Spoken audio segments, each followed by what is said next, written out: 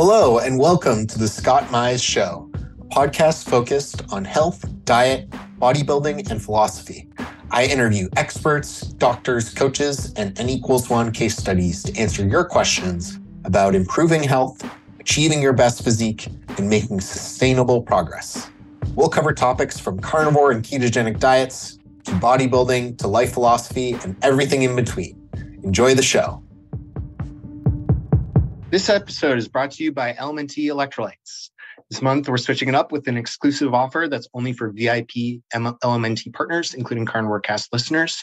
You can now receive this free sample pack along with any regular purchase when you use my custom link, which is provided in the show notes or my Instagram link in bio.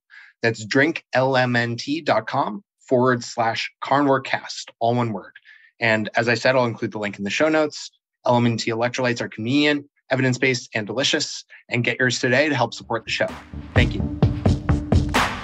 Hello, everyone, and welcome to part 2 with Suzanne Alexander. We're returning to our discussion of her amazing research expedition to the Pacific Islands to explore some native tribes there.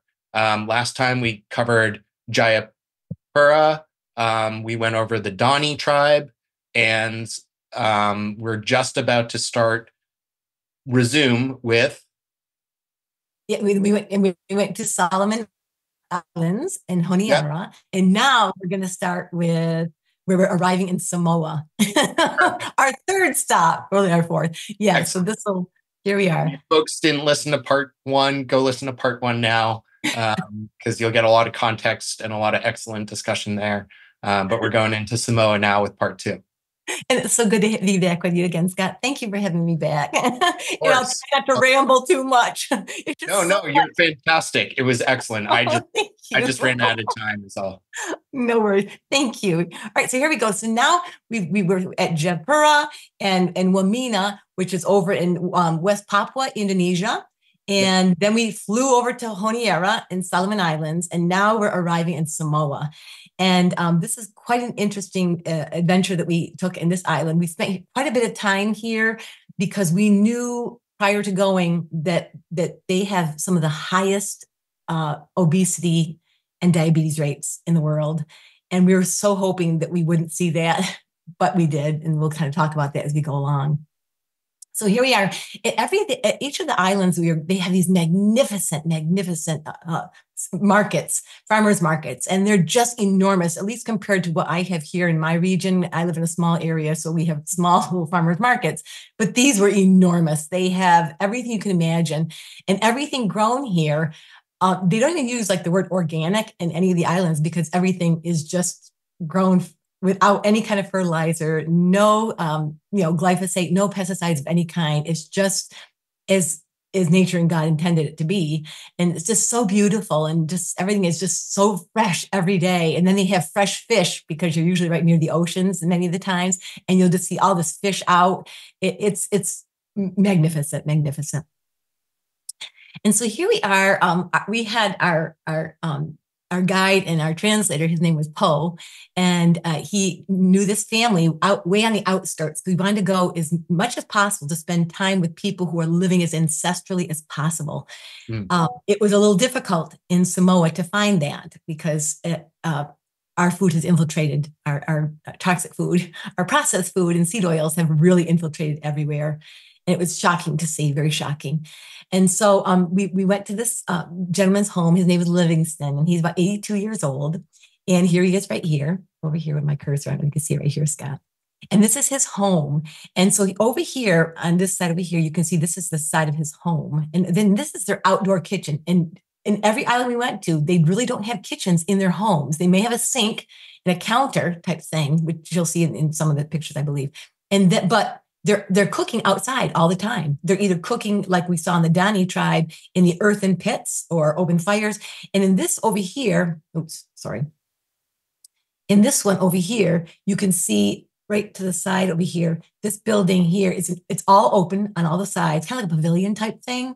And then they've got an open fire pit in there, and you'll see what they're doing. Over here, you can see that Livingston, they do so much with coconuts. And he's got this little thing that he's stuck in the ground. He kind of made it himself. Everything's very ancestral that he has.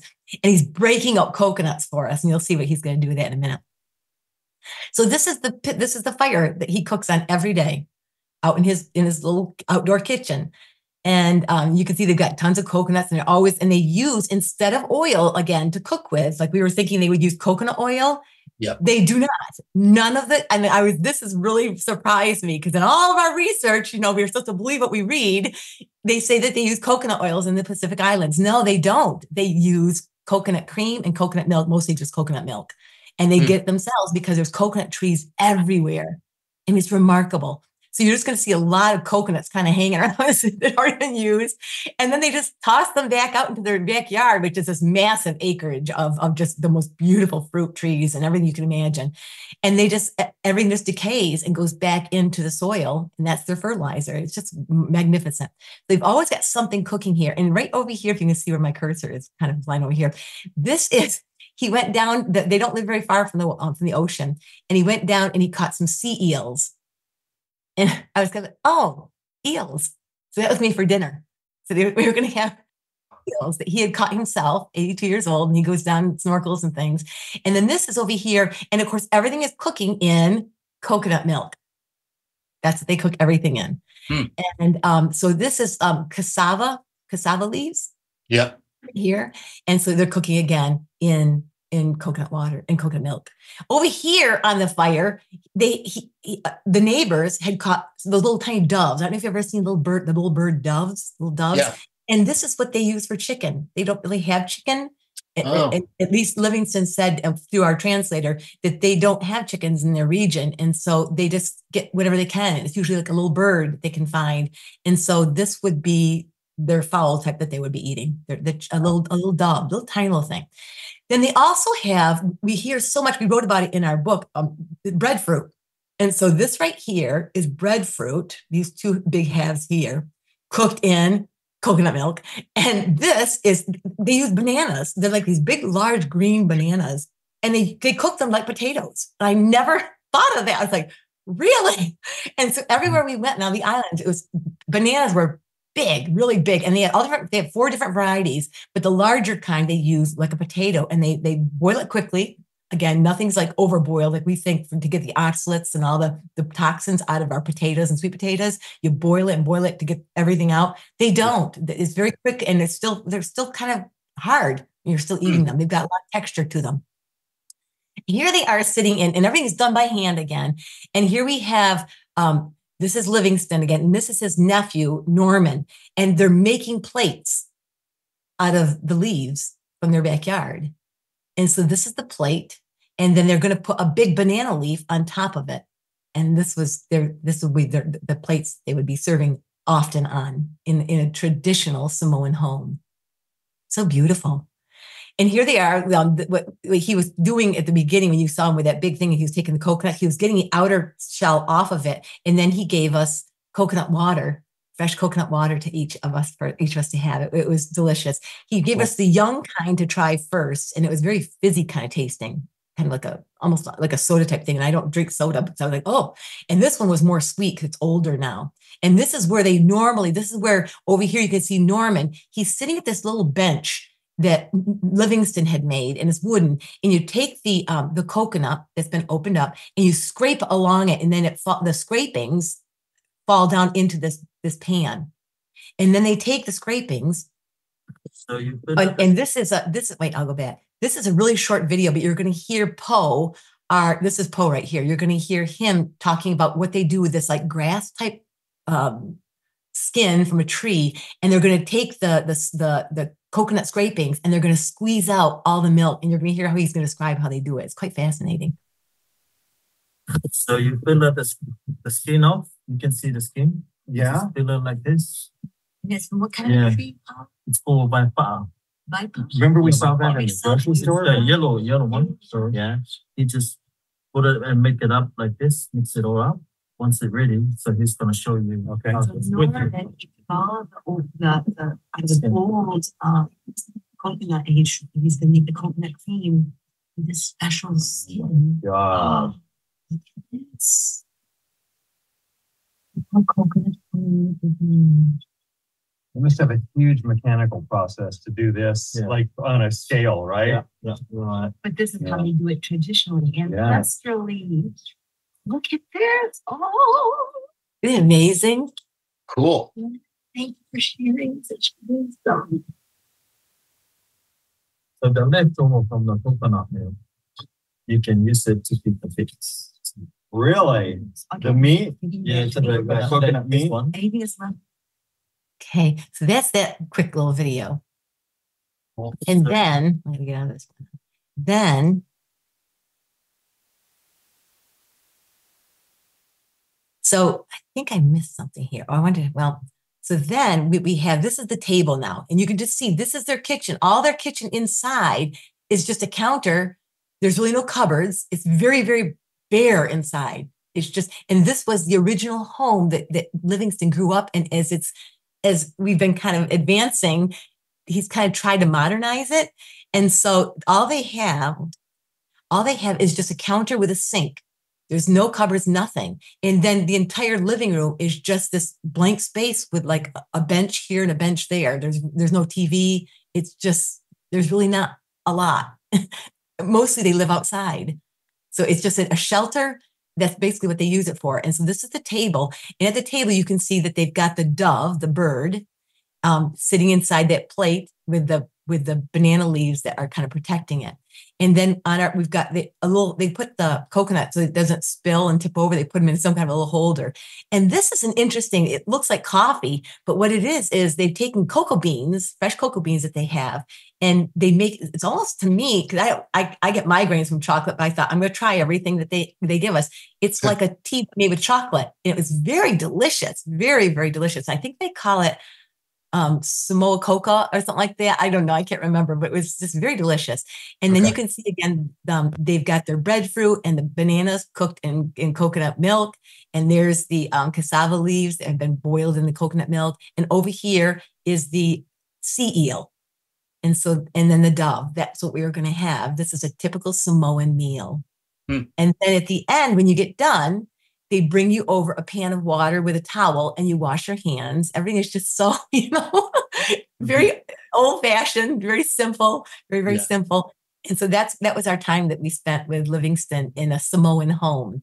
But you'll also notice though, that their health didn't look optimum. And so I asked Poe, who was our guide and translator, I said, I was thinking that if they're living traditionally, ancestrally, that they would be, more optimum in their health. And he said, you can see, he said, fast food, processed food has totally infiltrated here. And it really has. So again, what we found here in Samoa is that the prevalent seed oil in Samoa was palm oil. However, we did see an awful lot of soybean oil is being used heavily throughout. There was a lot of the aisles of that we saw of seed oils. There was an awful lot of soybean as well. So every time I move my mouse, it takes me somewhere else.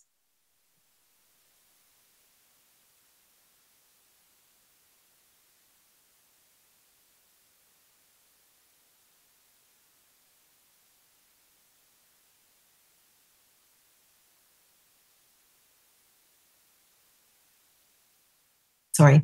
And then we also found, again, throughout all of the islands, coconut oil really is not used. It's only used for skin and hair care.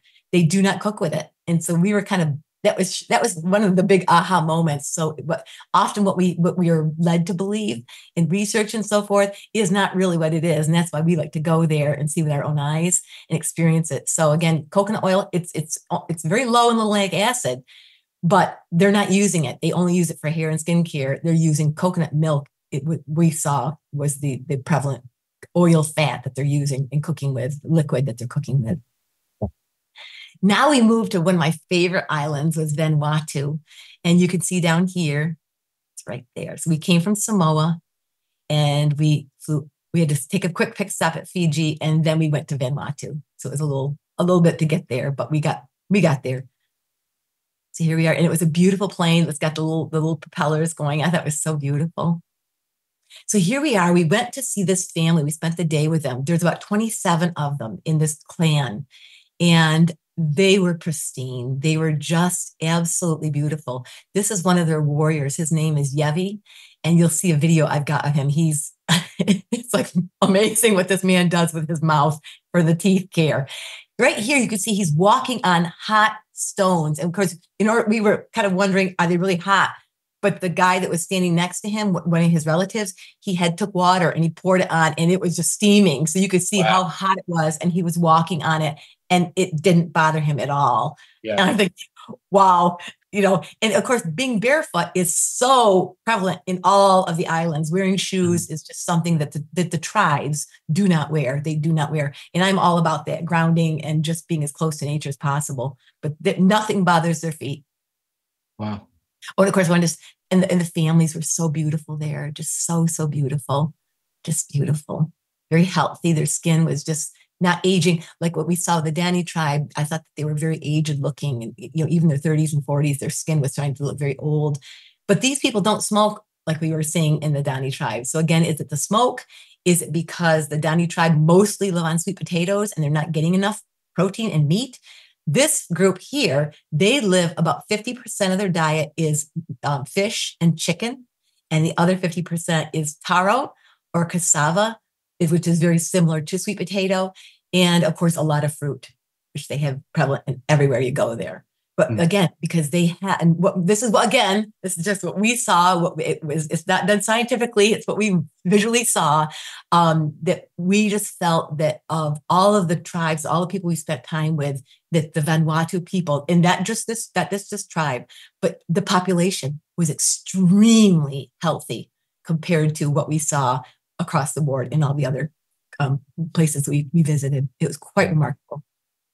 And here we are with some of them.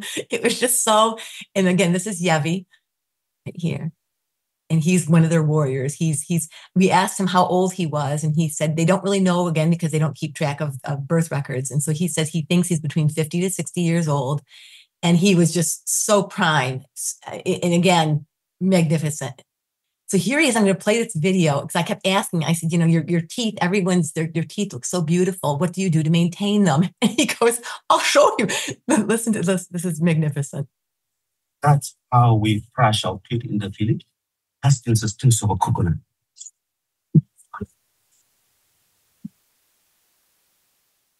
Isn't it remarkable?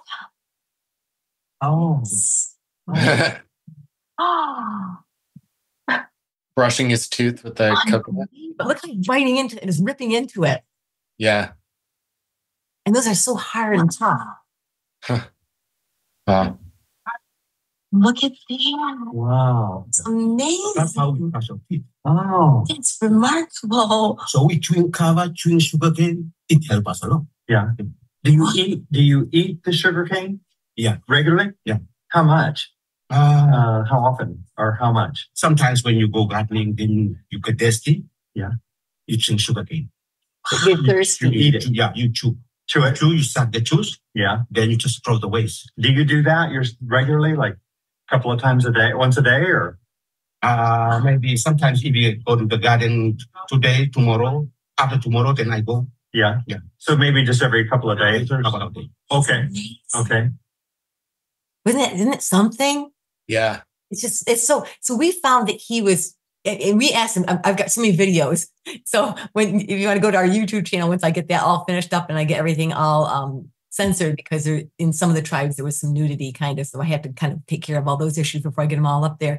But I asked him so many different questions. So I've got all these different videos of him talking about their diet and how they live. And again, he was just beautiful. I mean, I think he's my age, he's about 60 and just beautiful. But I can't imagine biting into all the hard skin and things. That's just magnificent. So what we found, though, in Vanuatu is that the prevalent oil there, again, palm oil, but we were so pleased because most of their processed food was not heavily laden with soybean oil like we'd seen in all the other islands, like their tinned fish. And so many of the tribes and people in the communities were all talking about, even though they live near the ocean, many of them, they can't afford the fish. and they don't go fishing. So they buy tinned fish. They eat a lot of canned fish. And we were finding in all the other islands that their canned fish was packed in soybean oil. But in Vanuatu, they had a wonderful selection, and many of them were in water or spring water. And so that was one of my first things. I thought, why are we seeing, because I eat sardines and I'm very cognizant of making sure it's always in spring water. Yeah. And people don't think about that when they're buying their tinned fish, if it's in oil or not. That's huge. Yeah. And so we were surmising. I said to Chris, I think that's part of where they're getting so much of their seed oils. They're eating a ton of these canned fish, and they're not thinking about the fact what's packed in. So if you can find, for those of you who are watching, followers who are watching, if you're into the sardines and the salmon and canned fish, make sure it's in water or spring water, because even if it says olive oil, you don't know if it's been, adulterated with something else. It's just better keep it with the water. So that was very interesting. And coconut oil, rarely used here. And I asked Yevi, and he said, oh, no, we don't use that. We don't use coconut oil, only coconut milk. And he said, but we use it on our skin and our hair if we're going to use the oil. And again, they make everything from scratch. So I thought that was really, really so profound. Then we were supposed to go to Tana, which was going to be another one of my big, huge, it was going to be wonderful. But our flight was canceled. And it had been canceled every single day that week. And the next day we were supposed to fly to Fiji.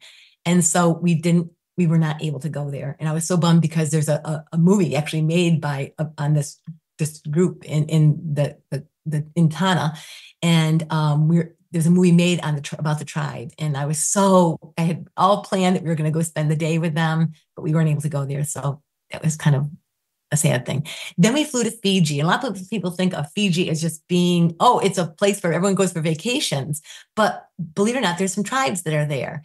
And we had also been aware that their health may not be optimum, like we would think of someone who's living in the islands. So here we are, we're landing in Fiji.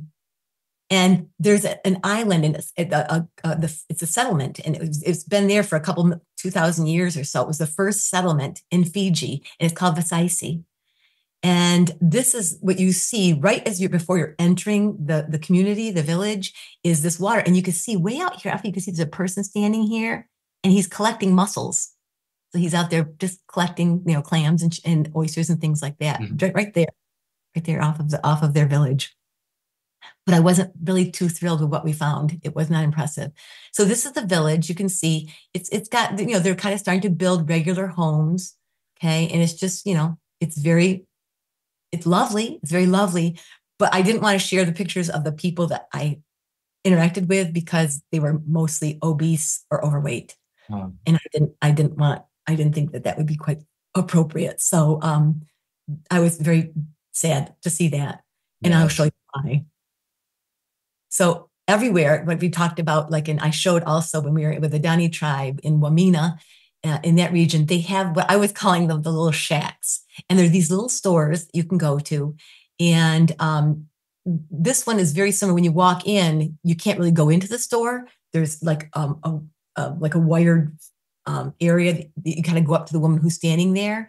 And you tell her what you want, and she'll get it for you. Same thing that we saw in Wamina with their little shacks, but you can't even go in. You just stand outside, and there's the screen type thing that you can just talk through, and she'll slide your things underneath it. But this woman was so kind. She let me go in, and I did get to see what was actually in there. And it's got some wonderful things, definitely, that the people need, because if you don't have a car and you have to walk to these shacks that are like every couple of miles, they're convenient, because for women with their monthly needs, they will supply those things. They have diapers and things that people may not be using, the old traditional cloth things that we would have used back in the day. But she also had a lot of oils that she was selling in there. And of course, the tinned fish that had the soybean oil in it.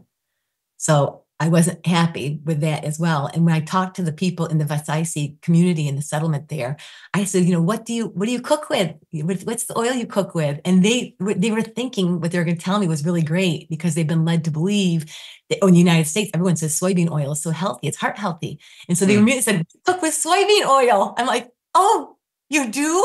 I said, but that's not good. They go, well, we also use mustard oil as well. Now, mustard oil is an LA of about 12%.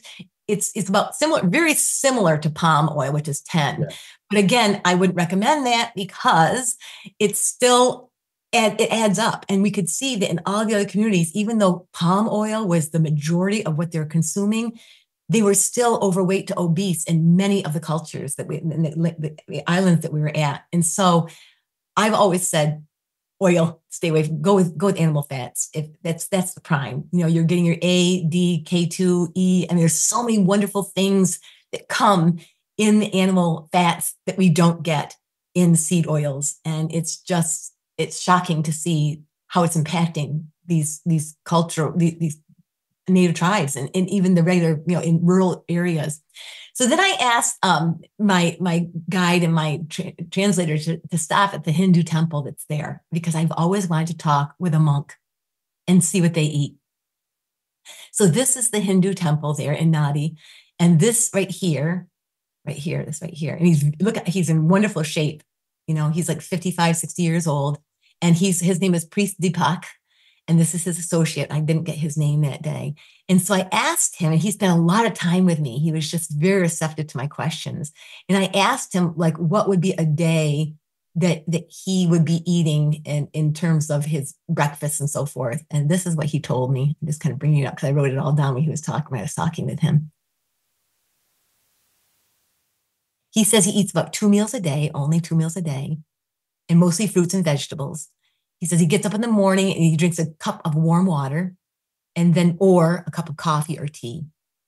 And then he goes and he does his prayers, and then he'll have a fresh orange from the tree that's there. For lunch, it will be white rice, and with dal, with cow yogurt. That's about the only animal meat, any animal. He won't say he's a vegan. He says he's vegetarian, but they do eat, they really prize the milk from a cow. He says about 3:00, he'll have a cup of black tea. And then for dinner, he'll have roti, which is a flour pudding powdered curry with beans and okra and eggplant. And then before he goes to bed, it's a cup of warm water. And that's what he eats for a day. And I said, I would literally be starving. I was like, oh my gosh, that's it. I was amazed, Yeah. That's not a lot of food. But I think, the fact that he's getting the yogurt and the dairy there, I think that's a key to keeping, his health where he is at. Yeah. Yeah. Is sustaining him. And so I thought that was quite interesting to see that. This was the largest wall of seed oils I saw in any of the islands was in Fiji. I was like, are you kidding? And almost the entire line up is soybean. Almost all of this is soybean. There was some canola, safflower, things like that, but most of it was exactly what the women told me of I see in the community there. It is soybean, heavily used there. And the population, it was definitely, you could tell, they were just not looking good at all. Very similar to what I saw in Samoa in terms of obesity and overweight. So again, what we found most prevalent in seed oil there was soybean. It wasn't even palm at all. Palm oil was hardly even there. So soybean and canola, and then of course a little bit of the mustard. However, the mustard oil I would think would probably be 20% of their oil usage. But again, the mustard oil is only about 12 to 15% LA, but I would still stay away because it adds up, it accumulates in our bodies, and best to stick with animal fats, butter, tallow, suet, lard if it's ancestrally raised. Those kinds of things. Then we had some problems. Chris and I, everyone else says, oh, you guys lead a glamorous life, just traveling around. That'd be great. No, it's not. Whenever we're going somewhere, we don't know what we're going to be subjected to. And with myself, I'm celiac. I have celiac disease and a lot of food allergies and plants and so forth. And so I don't know what I'm going to come against. And Chris didn't know what he was going to come against. So the first thing that happened with us, Chris injured his knee while we were hiking to the salt spring. Right. He's now going to be having surgery on the 29th of December for a torn meniscus. So he's going to have that taken care of. My legs, this is what happened to me. I'm not sure if it's an allergy from when I went into the salt spring to help to collect the salt into the banana stems that we saw there, or if it's an allergy from a plant that I came in touch with, or insects, but there were no insects in that region that we saw. but I had a horrible reaction. And here's Chris trying to get it. Because if I touched it, I would start digging. He goes, no, no, no. So he was just so awesome. And I kept thinking, but what if it's scabies? Because they kept saying scabies is so prevalent there. And I didn't know, but it went away finally. I only have a couple of scars left. Okay. And then because of my allergies and my celiac, we didn't know many times what we were eating and what I was going to ingest. And so I had ongoing diarrhea. And my father would say, that's just not attractive to talk about. But I'm going to be honest. It was, I'm very candor and very upfront about everything. So it was difficult, but because I've had this kind of issue my whole life, I know how to handle it and how to deal with it. And I can kind of get through the day without having too much of a problem. But I did lose 7 pounds. I left here at 112 pounds and I weighed 105 when I got home, and I'm 5'8". So I'm a lightweight. So I'm trying to get to one day to be 115. When I was vegan, I was 95 pounds. And that was eating 3,000 calories a day. And I could not keep weight on as a vegan. Wow. So I've gained some weight, and I'm getting up there. So it's a good thing. Then of course, Chris came down with a horrible lung infection. It was probably because when we were on the planes, we were in close contact. And on one of the flights, there was a man sitting across the aisle from Chris, and he was coughing the entire time. And I kept nudging Chris saying, I hope it's not COVID. And he was like, but he ended up coming down with a horrible lung infection, he's just finally getting over it. And then I lost partial hearing in my left ear from at one point when we were coming from Wamena to get to Honiara, we had 5 back-to-back flights in 36 hours. Oh. And my hearing it was gone. So it's starting to come back. I'm starting to get some of it back. So all's good. So it's not glamorous when we travel. Yeah. Wow. I'm going to be going to Africa soon by myself on a solo expedition. And I don't know what's going to happen there. But again, I would say God's holding my right hand, and all's going to be good. It's all about learning and telling the truth and seeking what's to make us the healthiest we can possibly be. And again, we returned home. We dropped Chris off. We went from Fiji to LAX and California. And then Chris went to Denver, and I flew back over to Syracuse region near where I live. And then this is our book. And this is a lot of what's in the book is about the islands that we visited. And we just wanted to see for ourselves what we wrote was accurate. And it is. It's very accurate. So the book comes in 4 different versions: the hardcover full, the full color paperback, and the black and white. I wouldn't even purchase it. I said to Chris, why are we even creating this? Because you won't even be able to see and understand the graphs because you need to see the color. But to me, if you really want to save money, I worked so hard to create this ebook, and it's wonderful because it's one of the first ebooks that's ever been created with so many, over 180 graphs and charts and pictures that are linkable. Usually you can't do that on an ebook, but we worked forever and ever, and it worked. So it's cheap. It's a great way to go, but it's all full color, and you can just link. Everything's linkable. You click on a picture, or you click on something you're reading about, and it'll take you right to it. It's magnificent. Cool. And this is our motto: seed oil free is the key to being disease free. And I really believe that, after especially being there to see what seed oils, before seed oils came into the Pacific Islands, they were so pristine. They were so healthy. Yeah. There was no obesity, no diabetes. They were just, chronic disease didn't exist. And now they're basically what we're seeing, what we're seeing now in westernized civilization, in our country, in Europe. And there's our book there. And again, it's right around Christmas time. It is a great gift for Christmas, the gift of health, the gift of longevity. So that's that. And you can find us on Facebook, Instagram, X, which was Twitter, and YouTube. And again, all of our money, anything that we get is donated. We don't get any, we take no compensation for any books that we sell. It all goes directly to the foundation to help us cover the costs of doing lab work on going to the different islands, the different tribes throughout the world, and doing tests on them to find out how they're doing compared to their cohorts who are no longer eating the traditional diets anymore. Mm. And so our goal is to raise enough money to be able to travel to the different places. Because right now, when we went, we were not doing any blood work. We were not doing any lab work. It was all through visual. And same with that, we go to Africa. It's the same thing there. So that's that. And that's, there's just so much, Scott, there's just so much that we came away with from that trip that it was life altering, just life altering. Any questions? Amazing. I think I asked a few on the last time. I guess when you were there, did you like try to educate people or try to give them advice as well? Yes, and how were they receptive to that? Yes, and it's so funny because especially with our translators, because we had to translate through them and hoping that what they're saying is coming across the right way. Yeah. And they really were. I mean, even the translate, everyone was just like wanting to know. They kept thanking us. Thank you, and because they didn't know, but we thought that they were healthy. And I said, yes, everyone does, because we've been lied to, basically. We've been led to believe, it's like the sheep, you know what I mean? We're being let off that cliff, and it's just, it's not healthy at all. And they were shocked because they really believed that it was something so wonderful for them, and all thinking that soybean oil is healthy, and canola, but at least we were so happy to see that it was palm, if in the majority of the communities we visited.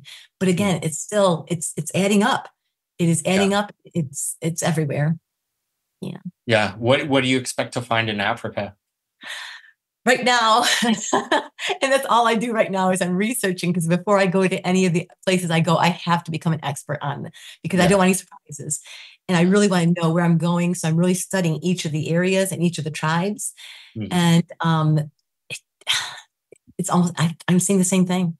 I really am seeing, even with the Maasai, it's looking like there's, I might be able to find a couple that maybe have just a little bit like the Dani tribe, maybe 90% it's going to be traditional, but it is there. It really is. The Hadza, they're still hunters and gatherers, but it is the tourists. The problem is that it's becoming such a tourist thing. Everyone wants to go and see the tribes.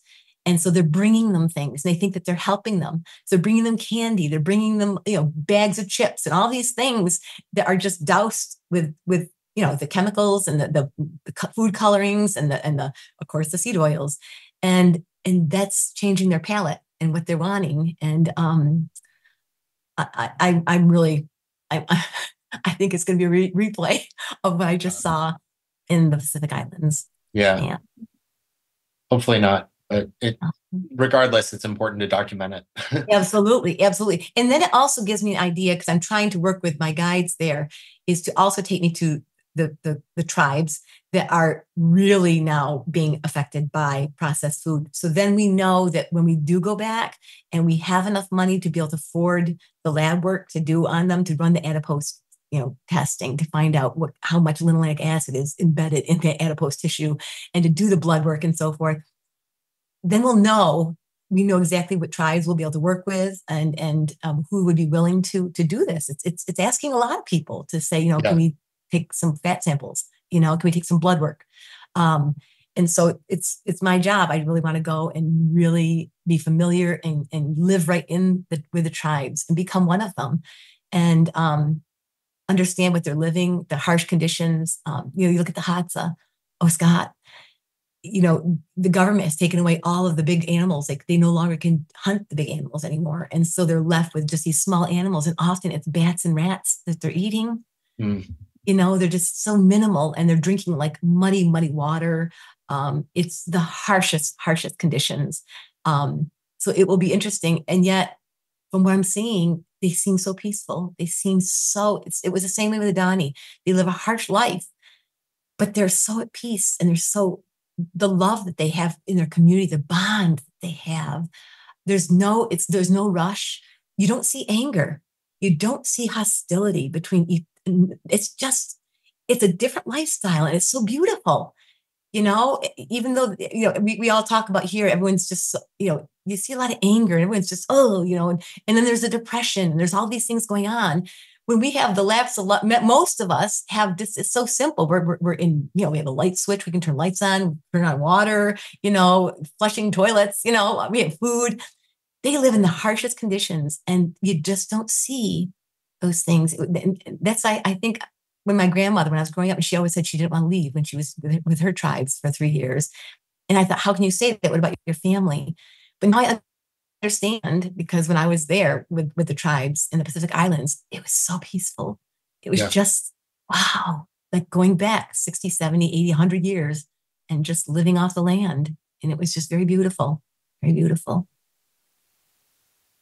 Well, thank you for sharing, Suzanne. This has been extremely interesting and informational, and I'm sure the audience will enjoy it a lot as well.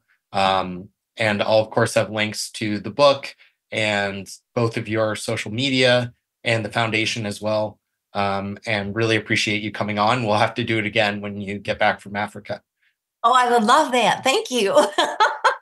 Scott, thank you. You're just a doll, and wishing you the happiest of all the holidays and Happy New Year. Thank you. You too.